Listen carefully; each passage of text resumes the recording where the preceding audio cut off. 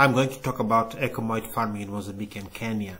This is a work by Eduardo Mondlane University in Maputo, Mozambique, the Kenya Marine and Fish Research Institute, and also Salt Marine Group. This is a private company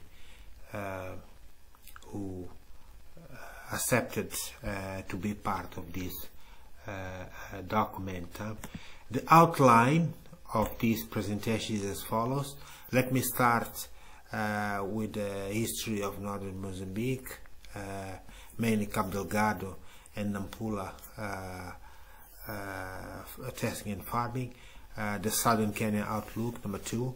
I will then talk about species and techniques, and later communities, and finalize with challenge. Let me start with this picture. This is Capivix striatus native strains out of Nampula, to point out that in the 60s export of Eucheumatoid Mozambique came from native strains, and they managed to export something like 100 metric tons at that time, based on wild materials. As I said, the Eucheumatoid testing and cultivation in modern Mozambique dates back 1995, when the company Copenhagen Peptine of Denmark made recognition of areas for cultivation of Eucheum and Capificus, and they have managed to identify 940 hectares in the entire coastline of Cabo Delgado, out of which 450 were used for experimental phase that last for quite a number of years, from 1995 to 1997. And interesting that they have estimated that in that time they managed to produce between 3,000 to 500 metric tons. I should also mention that there was a link with NGO Aga Khan at that time. They have managed at that time to identify major areas with populations that were undertaking that activity, mainly Murebe Pemba, mainly in Cabo Delgado. If I can show you, this is the some of the pictures of the cultivation going on in the area at that time. I should mention that the production reached the peak in around 2004, but involved mainly, as I mentioned, three main areas: Macomia, Pemba and Mekufe. But I should also mention that due to several issues, that activity dwindled, and eventually the activity was stopped. As I mentioned, we had the different entities that started testing in the neighboring Cabo Delgado province, that's Nampula, that was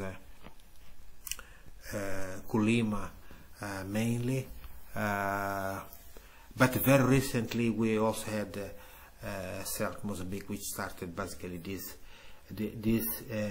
year.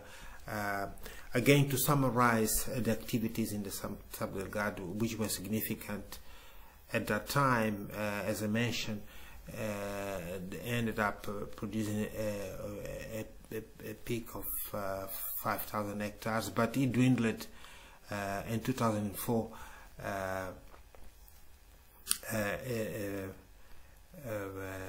That production reduced, as I mentioned, between 1995 and 1995 and 1997. That was the experimental phase, and they went into production from 1998 and continuing throughout the time, but eventually, due to several issues, they went into production problems, disease, inconsistent logistics, they have managed at that time to engage something like 2,000 farmers. The main technique used was the fixed off bottom. Although they did test some floating craft, local communities would earn it an average of $60 per month. Those are some of the figures that indicates the number of people engaged over the years, especially when they had this production, as it depicts here from 1999 to 2004. Also the increase of the area being cultivated. This is the export data that were known from that time. So it's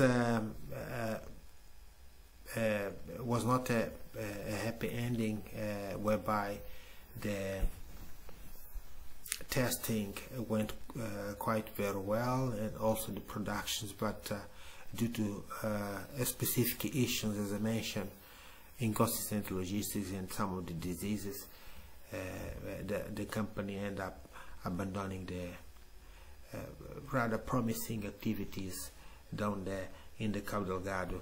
I should also mention, more than 10 years ago, we have had in the area, Culima and Mos Pesca had activities in Baixo Pina and Nampula, but it has been discontinued. We don't have much information about these activities, but very recently South Mozambique have started around the same place. Actually, they're at the testing phase. Okay, this company is basically using Eucheumatoid, but having ideas to start with Capafical varese as well. Methods are very similar to those reported in other places, such as Tanzania, also Kenya. I'm going to just summarize a bit on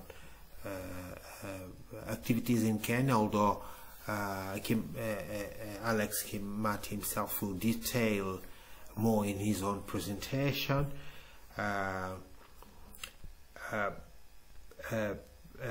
The Kenyan component, basically, it's a very promising activities down there. They engage several stakeholders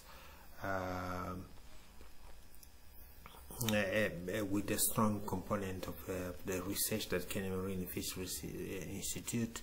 This had started with a major project down there in the coastal Kenya,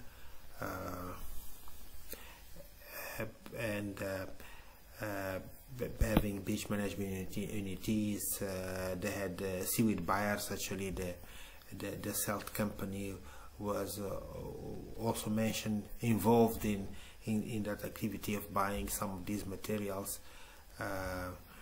from there. Where in Mozambique, it's this restart in Nampula. It's still at its beginning, but with good opportunities down there, and we look forward also to test some of these further south where what temperatures are a bit more lower, and with the potential to re-engage more Capafic alvarez. As you know, there's more demand for Capafic alvarez. However, their production in the region is still quite low. Even in Tanzania, where they have a long history of seaweed economic production down there. So the Kenya production is has been increasing, going pretty well, as we can see here. Actually, they've managed to move from 5 metric tons to 42 metric tons between 2012 and 2018. Okay, with increasing number of farmers, actually already having some impact down there within the communities in southern Kenya. There have been a fluctuation of the prices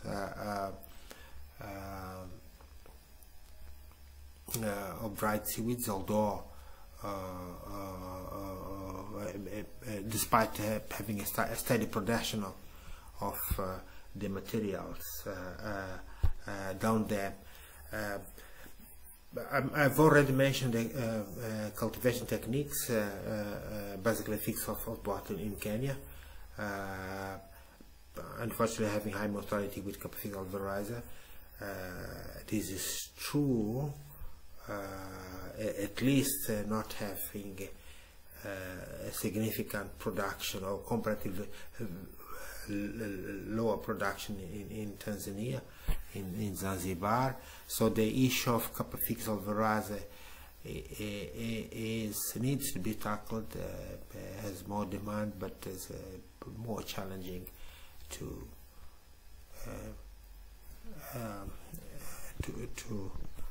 attain desirable results. Can have been considering using floating rafts, okay, having their own constraints, although Kimate might explain this a little bit more, but those floating rafts appear to have yield preliminary good data. As I mentioned, that was fixed off bottom in Mozambique. Although they've tested floating rafts in Cabo Delgado, and we really look forward for the new developments that SELT might bring either in Nampula or in collaboration with different entities and us. The testing that can be carried out somewhere else in the south, where what temperatures are a bit comparatively lower. Moving on into socioeconomic impact of Eucheumatoid cultivation in Kenya, I'm highlighting here a recent publication by Mirera, basically where they concluded that seaweed mariculture cultivation has been a major alternative source of livelihood, and even it's mentioned having more returns on investment comparing to activity like fishing, which is very interesting. And actually this was basically in one village, but positively it spread into other villages, five village. As I mentioned, fixed out bottom as a main method for production, and very interesting that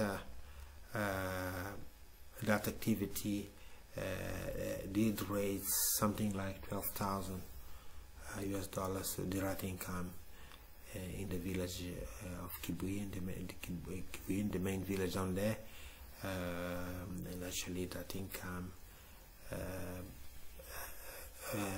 is reported being translated into people having modern houses, paying school fees, medical care, and more stronger food security and nutrition and other investments.